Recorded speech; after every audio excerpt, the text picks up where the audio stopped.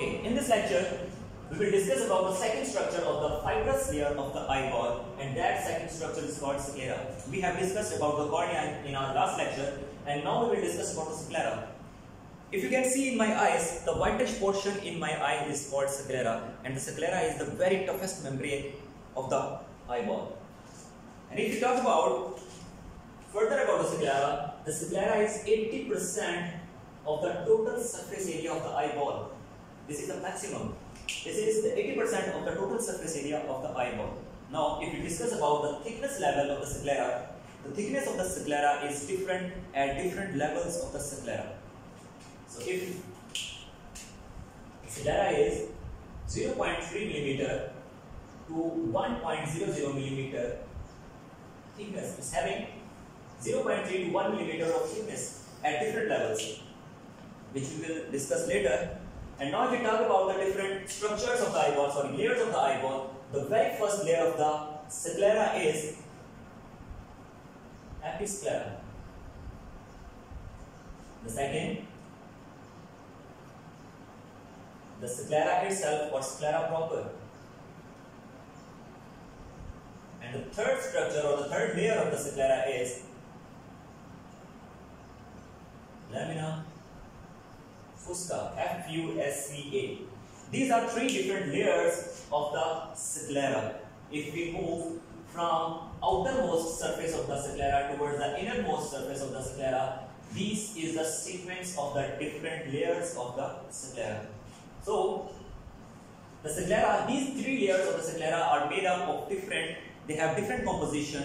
Like these three layers are made up of different dense connective tissues and different bundles and different fibers.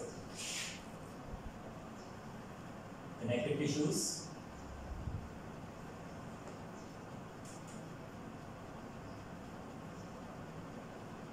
elastic fibers, and collagen fibers. You can see these three different layers of the sclera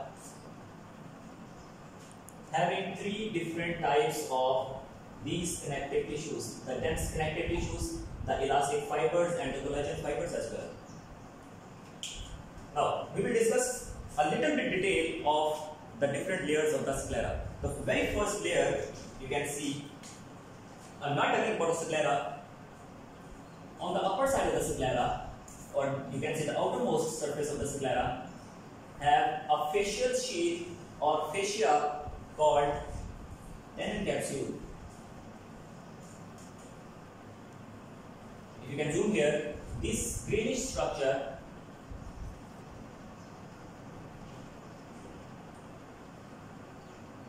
is called Tenon capsule, right? And beneath the Tenon capsule, there is a structure, there is a layer of the eye of the sclera which is called episclera.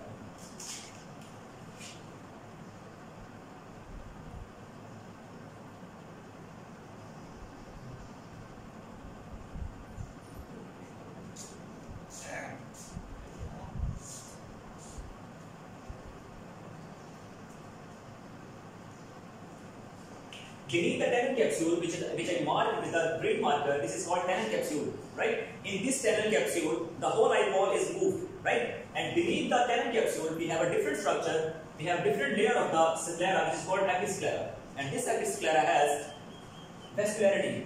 This is vascular layer of the sclera. And this, which I marked with the blue marker, is called episclera, which is the first layer of the sclera. And this first layer, this episclera, is vascular layer. So this vascular layer, this episclera, is also responsible for the nutrition of the sclera, right? The selective nutrition for the sclera, right? If you can see, the sclera is very opaque structure. Right? It has very limited blood supply. So episclera is called vascular layer, and it is the first layer of the sclera, right? And it is made up of the connective tissue, the dense connective tissue. As I told earlier, the episclera is made up of the dense connective tissues, right? And if we talk about, so you can see this episclera has different type of the cells like fibroblasts, macrophages.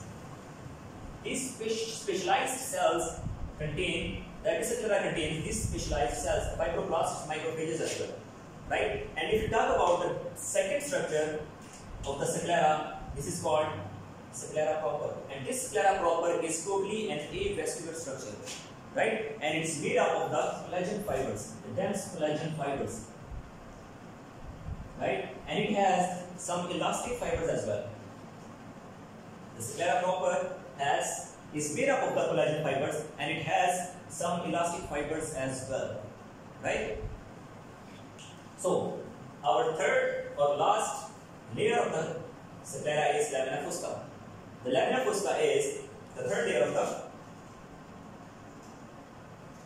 Sclera.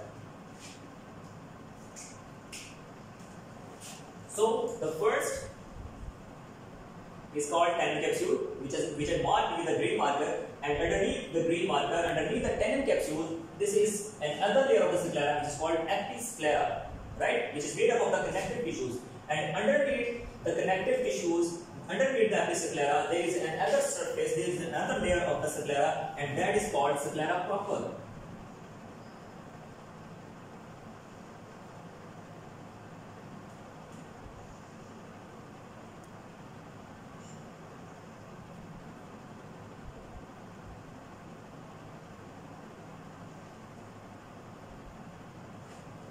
Now, beneath the Sclera, there is another layer. There is another layer for the Sclera, and that is called lamina fusca.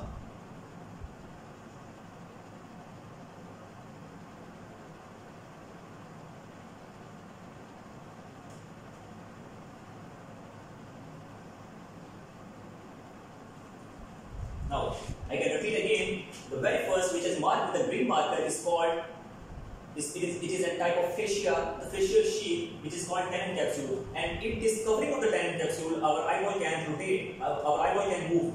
And beneath this Tenon capsule, the bluish marker, which is representing the Sclera, right? And beneath the Sclera, there is another layer for the Sclera, and that is Sclera itself. You can say Sclera proper with a blackish marker, and underneath this Sclera proper, there is another surface, there is another layer, and that is called lamina fusca, right? These three layers are made up of these three different type of fibers and bundles. And in the Sclera, you can see the Sclera is very opaque, the whitish of the eyeball. And if this is Sclera, you can say, if this is Sclera, these three type of bundles, these connective tissues, which are very dense, elastic fibers and collagen fibers, they are totally non-uniform, right? The thickness of the connective tissues or these fibers is different at different levels, and they have different angles as well. So if the light hit at the Sclera, it cannot penetrate towards the Sclera, right? So that's why, due to the different thickness, due to the different angle with each other of these fibers and tissues, Sclera is totally an opaque structure, right? So light cannot penetrate through the Sclera. Now if we talk about the different